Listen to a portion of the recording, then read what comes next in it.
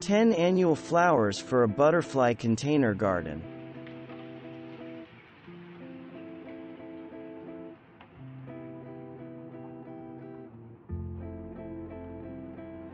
Blue Ageratum, also known as floss flower, is beloved for its sky blue shade and its tidy growth habit.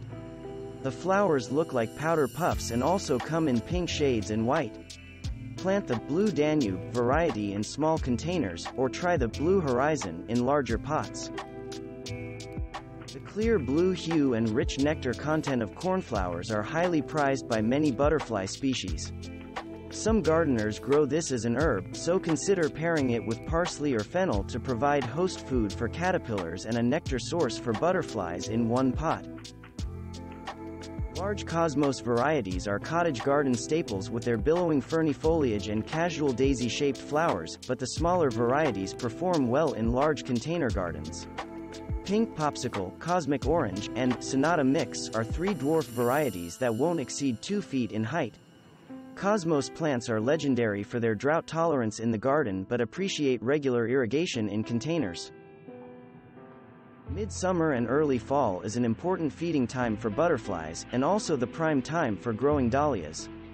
Skip the dinner plate varieties for your container garden, and instead grow dwarf varieties like the peach, Mary Jo, pink, Park Princess, or red and yellow, Tahiti Sunrise.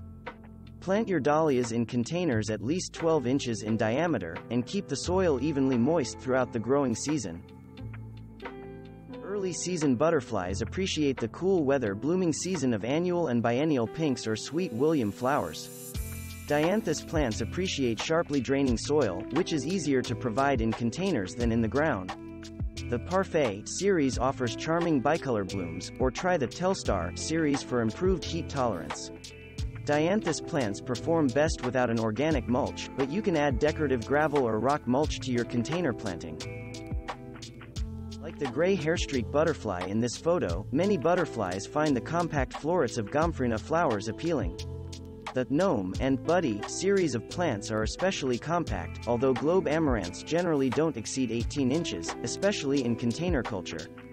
Plants started from seed may not bloom until July, so buy transplants if you're eager for earlier blooms. The Egyptian star flower is a fast-growing annual that blooms prolifically in hot, humid climates. Although the flowers are available in pink, white, lavender, and rose shades, gardeners who choose a red variety are apt to attract hummingbirds in addition to butterflies. Popular in our grandparents' gardens, petunias have enjoyed a revival as breeders offer new colors, better branching, and more rainproof blossoms. Look for compact multiflora varieties like the Carpet series or Primetime series, or fill in blank spots in your containers with milliflora types that produce 1-inch flowers on miniature plants, like Fantasy. The small clusters of sweet Alyssum emit a distinct honey-like fragrance in mild weather flower gardens, attracting early emerging butterflies hungry for nectar. You can tuck these small plants into the pockets of strawberry pots, place them at the margins of your containers, or allow them to trail over your hanging baskets. The plants respond well to shearing after the exhaustive heat of summer.